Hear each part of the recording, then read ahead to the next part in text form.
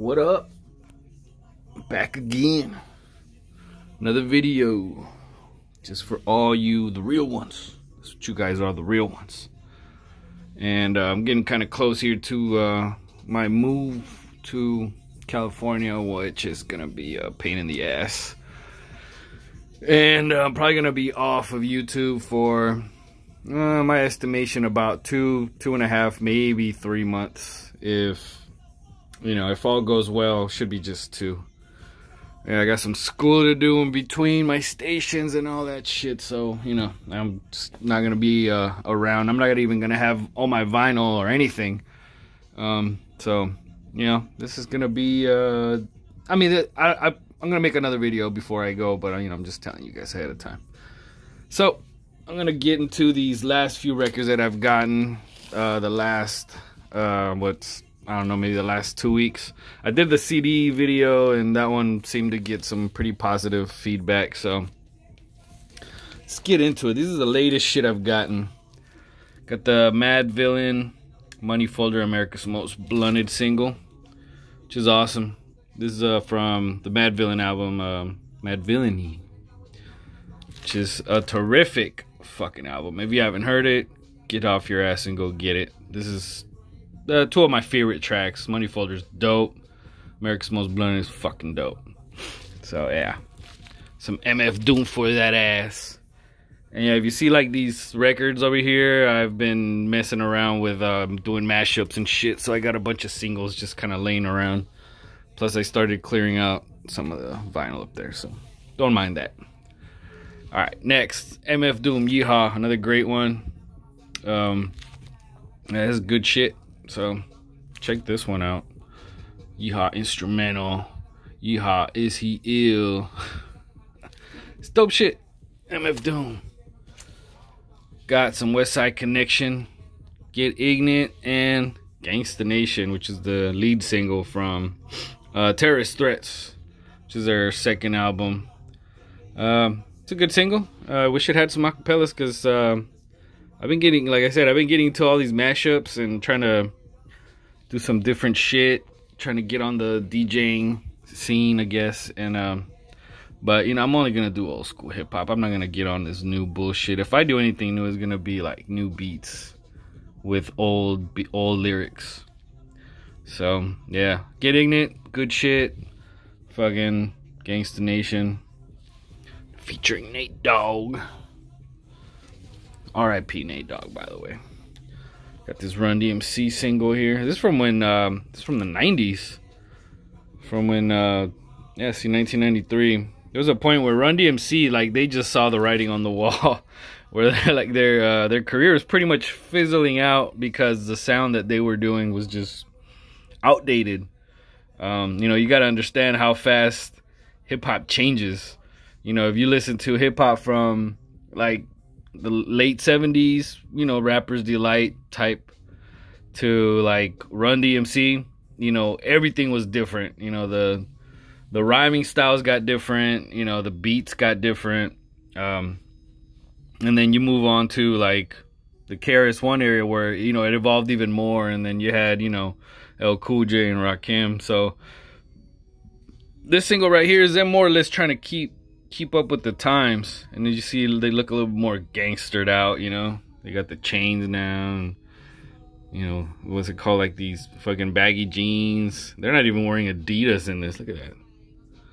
They're wearing like boots, kind of like the shit I wore to work. But yeah, so this is Run DMC trying to stay current, and it's decent. I mean, like, this track is not bad. It's just not Run DMC. When you think of Run DMC, you think of like My Adidas and that type of shit. And well, it is what it is. Ranyo and Joe Cooley, Say It Loud. It's a good single. I had fun listening to it. Ranyo and Joe Cooley, great group. X Clan. So X Clan, I don't know anything about them really. They just seem like the early 90s, late 80s Afrocentric type shit, kind of like Public Enemies. I don't know, Public Enemy. Who else was like Paris? Yeah, I don't know, but it's cool shit. X Clan, they were a group, I guess. I don't know much about them, Another one I don't know jack shit about is MC Twist and the Def Squad. I only bought this one and that one because they had like just kind of sat there and collected dust since I started going to this record store. So I said, hey, you know what? I'll give them a shot. They're fairly cheap, as you can see. They still got the price tags on them. I never took them off. You know, whatever's. All right, so Necro. I don't know if Necro is on you guys' playlist, but he's in mine. I like me some horrorcore.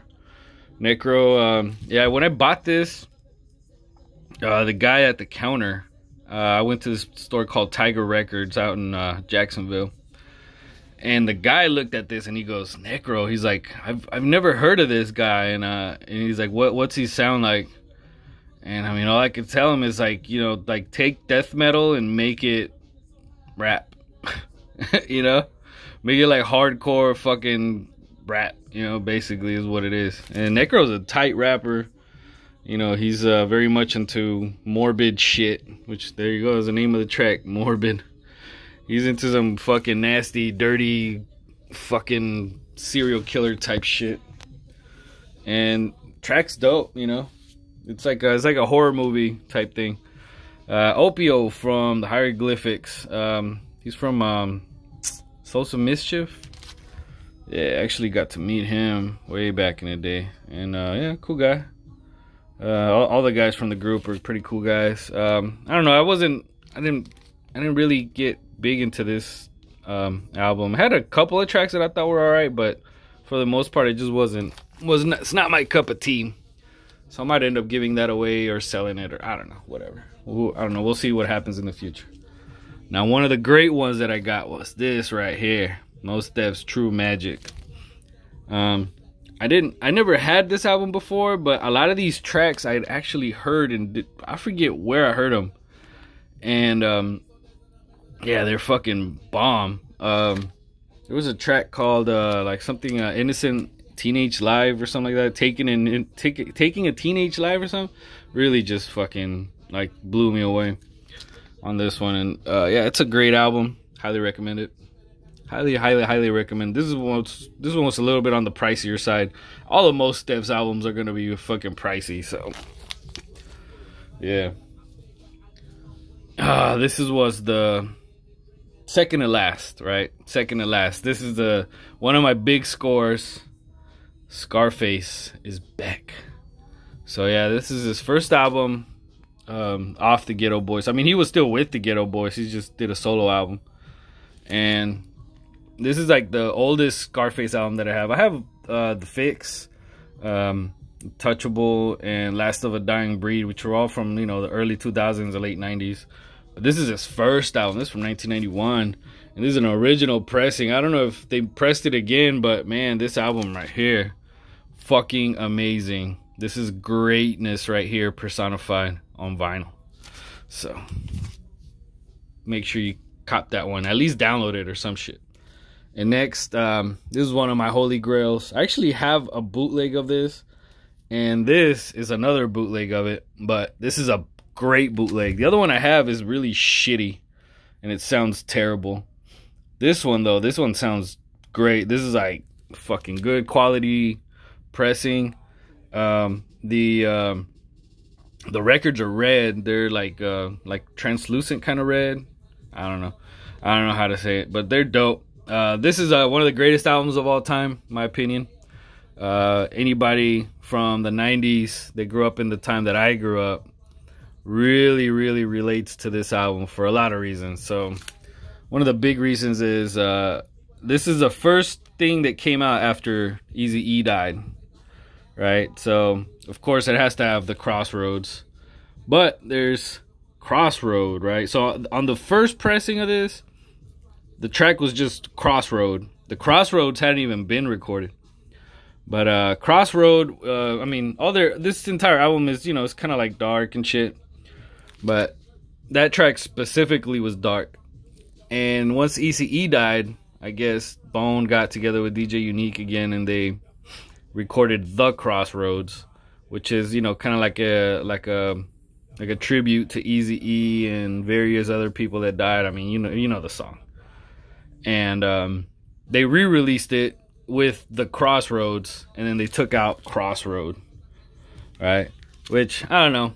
I don't fuck with that. I don't really like that. Like, if you're gonna re-release it, just release it with an extra track. Why would you remove one to put another one in?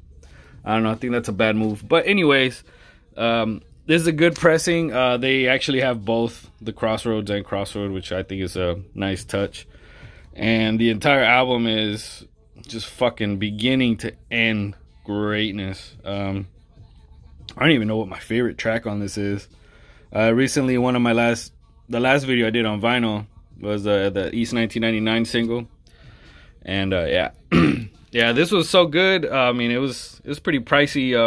I had to send my boy Diego a link, like, hey man, there's more copies of this available, better go get it. And he got it, and I was really proud of him, because you know, he's been doing this thing with the vinyl, so hope you guys are too. And yeah, this is the last record of the video, so I'm gonna let you guys go. Go have yourselves a good Sunday. I do have tomorrow off, but it's only because I got my wife's ultrasound.